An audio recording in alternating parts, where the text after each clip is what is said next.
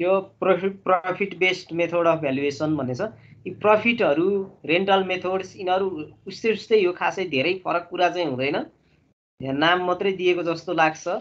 यो क्याल्कुलेसन गर्ने यसको चाहिँ बेसिसहरु एउटै हुन्छ। प्रॉफिट बेस्ड मेथड भन्यो this method is suitable for buildings like hotels, cinema theatres etcetera for which the capitalised value depends on the profit. है प्रॉफिट सँग रिलेटेड कुरा मा चाहिँ प्रॉफिट सँग रिलेटेड कुरा भने नि त्यही हो, आखिर इन्कमकै कुरा हुन्छ प्रॉफिट भने पनि। In this method net profit is worked out by deducing all the possible outgoings and multiplied by years purchase to obtain the value of the property. फरक कुरो केही छैन, सेम नै हो है। प्रॉफिट बेस्ड मेथड भने पनि रेन्टल बेस्ड मेथड भने पनि प्रॉफिटको कुराहरुलाई लगेर नेट प्रॉफिट निकाल्ने हैन, ग्रस प्रॉफिटबाट अथवा ग्रस इन्कमै भन्दा हुन्छ त्यसलाई। त्यसपछि नेट प्रॉफिट निकाल्ने, पछि फेरि नेट आइसकेपछि क्यापिटलाइज भ्यालु भनेको चाहिँ years purchase into net income अथवा नेट प्रॉफिट हुन्छ है। ल उस्तै कुरा छ, फरक छैन। अब यसमा हेरौं, योबाट चाहिँ अलि क्लियर हुन्छ। Work out the valuation of the cinema hall with the following data है। सिनेमा हल एउटा सिनेमा हल छ, कमर्सियल बिल्डिङ नै हो। Cost of land is equals to भनेर दियो है। त्यो सिनेमा हलको बाउन्ड्री भित्रको जग्गाको मूल्य है। अब यहाँ त धेरै नै दियो, 1 करोड 20 लाखै दियो, 25 lakh per annum. Per annum भनेको पर इयर। ग्रस इन्कम चाहिँ दियो है। ग्रस इन्कम दियो भनेपछि अब एक्सपेन्सेसहरु अथवा आउटगोइङ्सहरु दिन्छ। ग्रस नेट हामीलाई चाहिने चाहिँ नेट इन्कम हो, नेट प्रॉफिट अथवा नेट इन्कम हैन। त्यसमा चाहिँ ग्रस इन्कमबाट आउटगोइङ्सहरु घटाउनु पर्यो। पर एनम भनेको पर इयरको चाहिँ आम्दानी दिएको हो है। अब हेर त, to run cinema hall including एक्सपेन्सेसमा चाहिँ to run cinema hall including staff salary, electricity charges, municipal taxes etcetera 30% of the gross income चाहिँ त्यो कुराहरुको लागि खर्च हुने भयो, त्यो भनेर बुझ्नु पर्यो है। त्यस्तै रिपेयर मेन्टेनेन्सको कुरा पनि छ। सिनेमा हल भित्रमा हलमा चाहिँ के मेसिनहरु युज हुन्छ तिनीहरुको चाहिँ टाइममा रिपेयर गर्नु पर्यो। प्लान्ट इक्विपमेन्टहरु के छ हैन, तिनीहरु सबैको रिपेयर मेन्टेनेन्स टाइममा गर्नु पर्यो भने 5% of there capital cost which is भनेर 10 लाख रुपैयाँ जुन मेसिनरीहरु छ, प्लान्ट इक्विपमेन्ट, त्यसको चाहिँ क्यापिटल कस्ट 10 लाखको रहेछ तिनीहरुको चाहिँ। त्यो 10 लाखको 5% चाहिँ रिपेयर मेन्टेनेन्समा खर्च हुन्छ भनेर भने है। क्यापिटल कस्ट भनेको चाहिँ त्यसको त्यो मेसिनरी प्लान्ट इक्विपमेन्टहरुको 10 लाख रुपैयाँ पर्छ, त्यहाँ युज भएको मेसिनरी इक्विपमेन्टहरुको भनेपछि त्यसको रिपेयर एन्ड मेन्टेनेन्स चाहिँ 5%। रिपेयर एन्ड मेन्टेनेन्स कस्ट चाहिँ 5% लाग्ने भयो। एक्सपेन्सेस अन्डरगोन पर इयरमा चाहिँ सिंकिङ fund for मेसिनरीज whose life is estimated as 25 years at 4% after एलोइङ 10% scrap value. सिंकिङ fund मेसिनरीजको लागि सिंकिङ फन्ड दियो है।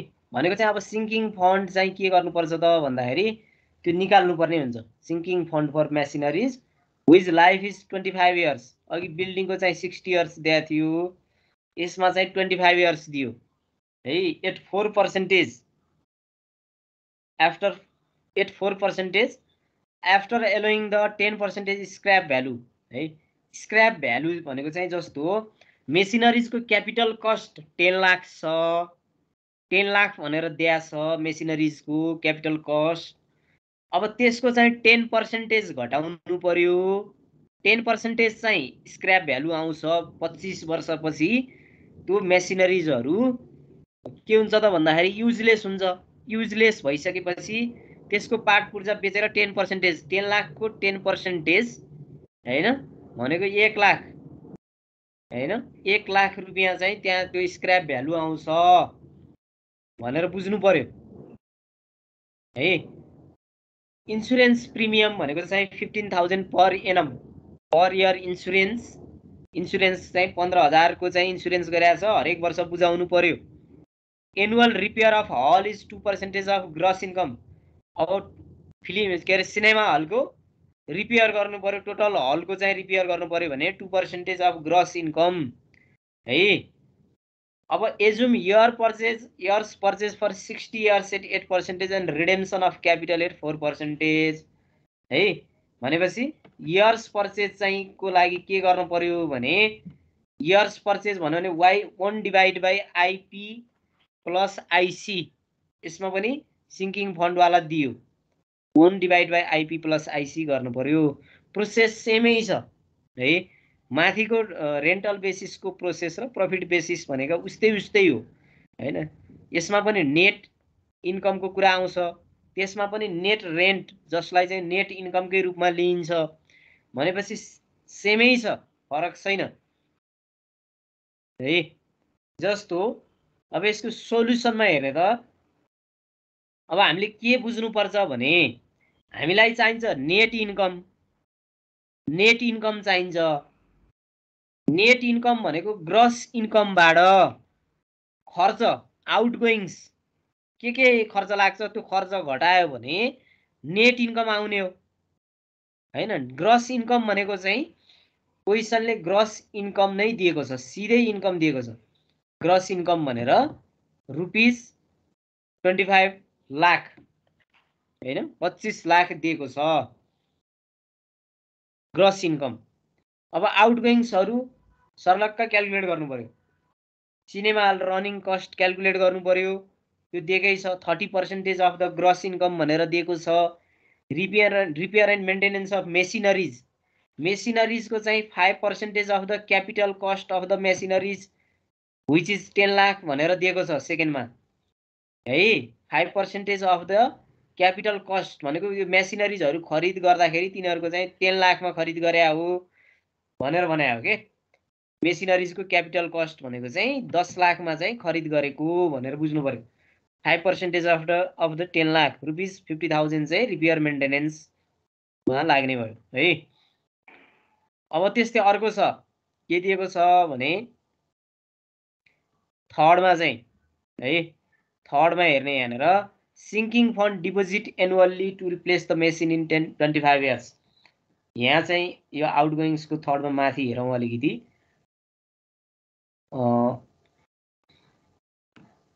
ल यही यहाँनिर थर्ड नम्बरमा यो यसलाई चाहिँ हेर्नु पर्यो है। यो sinking fund for machineries whose life is estimated is 25 years at 4% after एलोइङ 10% scrap value भने है। यो भनेको चाहिँ के हो त भन्दाखेरि त्यो मेसिनरिजहरु जति छ नि 10 लाख रुपैयाँ बराबरको मेसिनरिजहरु छ, त्यहाँ 10 लाख खर्च गरेर किनेको मेसिनरिजहरु छ, त्यसको लाइफ चाहिँ 25 वर्ष टिक्छ। 25 वर्षपछि त्यो काम लाग्दैन। 25 वर्षपछि फेरि त्यस्तै मेसिनरिज किन्नको लागि सिङ्किङ फन्ड चाहिँ अहिलेदेखि डिपोजिट गर्नु पर्यो। इयरली कति डिपोजिट गर्नु पर्ला त भनेर निकाल्नु पर्यो हैन। एट 4% त्यसको चाहिँ सिङ्किङ फन्डको चाहिँ रेट अफ इन्ट्रेस्ट भनेको चाहिँ 4% हुन्छ हैन, जुन हामी फर्मुलामा चाहिँ 4% आर को ठाउँमा चाहिँ 4% राख्नु पर्यो। त्यसपछि आफ्टर एलोइङ द 10% स्क्रैप भ्यालु भनेको चाहिँ यो 10 लाखमा चाहिँ 10% घटाउनु पर्यो। 10 लाखको 10% भनेको 1 लाख हुन्छ है। 10 लाखको 10% भनेको 1 लाख हुन्छ। त्यो 1 लाखलाई चाहिँ घटाउनु पर्यो भनेको चाहिँ 9 लाख हुने भयो। त्यो स्क्रैप भ्यालु चाहिँ 25 वर्षपछि त्यो कबाड मूल्य हो। 25 वर्षपछि त्यसलाई कबाडमा बेच्दाखेरि 1 लाख रुपैयाँ जति आउँछ अरे। भनेपछि त्यो 1 लाख रुपैयाँ त त्यति बेलै आउने भयो, अहिलेदेखि जम्मा गर्नु परेन। भनेपछि 9 लाख रुपैयाँ बराबर एकुमुलेट गर्नको लागि अहिले इयरली कति डिपोजिट गर्नु पर्ला भनेर यो थर्ड नम्बरको आउटगोइङ्समै यसलाई चाहिँ क्याल्कुलेट गर्नु पर्यो है। ल अब त्यो चाहिँ हामीले सिङ्किङ फन्ड डिपोजिटको न्युमेरिकल त हेरिसकेका छौँ पहिला पनि। ल है त यहाँ यो आई थर्डमा त्यही गरे है। सिङ्किङ फन्ड यहाँनिर यतिमा चाहिँ त्यही गरेको। इयरली सिङ्किङ फन्ड त्यो मेसिनरिजहरूलाई चाहिँ 25 वर्षपछि काम नलाग्ने भएपछि फेरि त्यस्तै मेसिनरिजहरू चाहिँ किन्नको लागि अहिलेदेखि पैसा जम्मा गर्ने भनेको के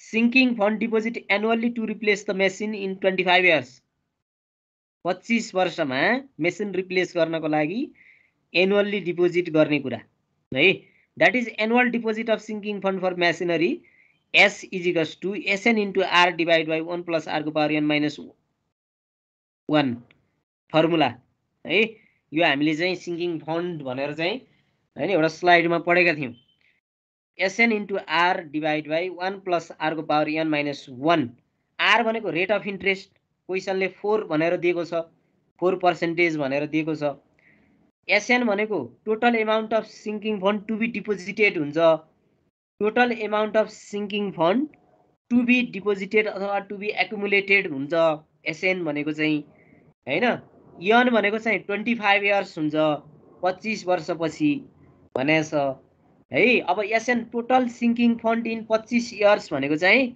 10% घटाउनु पर्यो स्क्रैप भ्यालु त्यो क्वेशनले स्क्रैप भ्यालु चाहिँ 10% नघटा भनेको भए चाहिँ त्यो 10 लाख नै हुन्थ्यो SN = 10 लाख लिनु पर्थ्यो अब अहिले चाहिँ 10% घटाउँदाखेरि 90% अफ द 10 लाख हुने भयो 90% अफ द 10 लाख भनेको रुपैयाँ 9 लाख हुन्छ है अब SN को ठाउँमा चाहिँ 9 लाख राख्नु पर्यो S = SN into R divided by 1 plus R को पावर n minus 1 हुने भयो है भनेपछि त्योबाट चाहिँ इयरली इन्स्टलमेन्ट अफ सिंकिङ फन्ड भनेको 21610 21000 इयरली हरेक वर्ष 21610 रुपैयाँ चाहिँ डिपोजिट गर्नु पर्यो इयरली इन्स्टलमेन्ट है ल त्यसपछि अर्को आईबी मा के छ त भन्दाखेरि इन्स्योरेन्स प्रिमियम भनेको चाहिँ 15000 पर एनम भनेर दिएको छ पर इयर नै हो त्यो भनेको चाहिँ अनि annual repair of hall total cinema हलको रिपेयर रङ रोगन गर्नु पर्यो प्लास्टरहरू क्र्याक भएर फुट्न सक्छ त्यसलाई चाहिँ रिपेयर गर्नु पर्यो हैन रेलिङहरू सरसफाई गर्नु पर्यो स्टेयरकेसहरू चाहिँ सरसफाई गर्नु पर्यो सीटहरू चाहिँ चेन्ज गर्नुपर्ने होला सिनेमा हलको एनुअल रिपेयरको कुराहरू 2% अफ द ग्रस इन्कम भनेर दिएको छ त्यहाँनेर त्यो सबै अब के भयो त यो सबै कुराहरू के भयो त टोटल आउटगोइङ्सहरू भयो है यिनीहरू चाहिँ टोटल आउटगोइङ्स खर्चहरू भयो भनेपछि अब नेट इन्कम भनेको चाहिँ ग्रस नेट प्रफिट अथवा नेट इन्कम है नेट प्रफिट अथवा नेट इन्कम भनेको चाहिँ ग्रस इन्कम अथवा ग्रस प्रफिट माइनस टोटल आउटगोइङ्स ल फाइनल्ली चाहिँ अब नेट इन्कमको कुरा आयो अब के हुन्छ त भन्दाखेरि capitalised value = net income into years purchase हुन्छ ल अब इयर्स परचेज निकाल्नलाई फेरि फर्मुला सम्झिनु पर्यो 1 डिवाइड बाइ आइपी प्लस आइसी भन्ने यो फर्मुला चाहिँ सम्झेपछि अनि आइपी भनेको चाहिँ त्यहाँ दिएकै हुन्छ रेट अफ इन्ट्रेस्ट हैन 8% भनेर अनि त्यसपछि सिंकिङ फन्ड कोएफिसिएन्ट निकाल्नु पर्यो आइसी भनेको R divided by 1 plus R को पावर n minus 1 त्यो पनि 60 इयर्स भनेरै दिएको छ सिंकिङ फन्ड कोएफिसिएन्ट चाहिँ 60 इयर्स भनेर दिएको छ त्यसको रेट अफ इन्ट्रेस्ट चाहिँ 4% दिएको छ त्योबाट चाहिँ 0.0042 यसरी चाहिँ इयर्स परचेज = 11.87 आउने भयो capitalised value of cinema hall = net income into years purchase यो फर्मुला त कमन भइसक्यो capitalised value = net income into years purchase भनेको चाहिँ present value of the cinema hall यो क्यापिटलाइज्ड भ्यालु भनेकै present value of the cinema हलको मात्रै value आयो है क्यापिटलाइज्ड भ्यालुले के दिन्छ भने अहिलेको सिनेमा हलको चाहिँ भ्यालु दिन्छ अब total value of the property निकाल्नु पर्ने छ सिनेमा हलको मात्रै चाहिँ 1,91,60,610 आयो total value of the property भन्यो भने value of cinema hall plus value of the land हुन्छ यो दुईटालाई जोडेपछि total value of the property workout the valuation भनेपछि यहाँसम्म गरे पुग्यो अघिको जस्तो त्यो लोनको कुरा चाहिँ यहाँ जोड्नु परेन वर्कआउट द भ्यालुएसन भनेपछि total value of the property है अब यसमा लोनको कुरा आयो भने ब्याङ्कले लोन दिनलाई चाहिँ 60 देखि 50 देखि 70% भनेको 60% अफ दिस भ्यालु चाहिँ ब्याङ्कले चाहिँ लोन दिन सक्ने भयो हैन।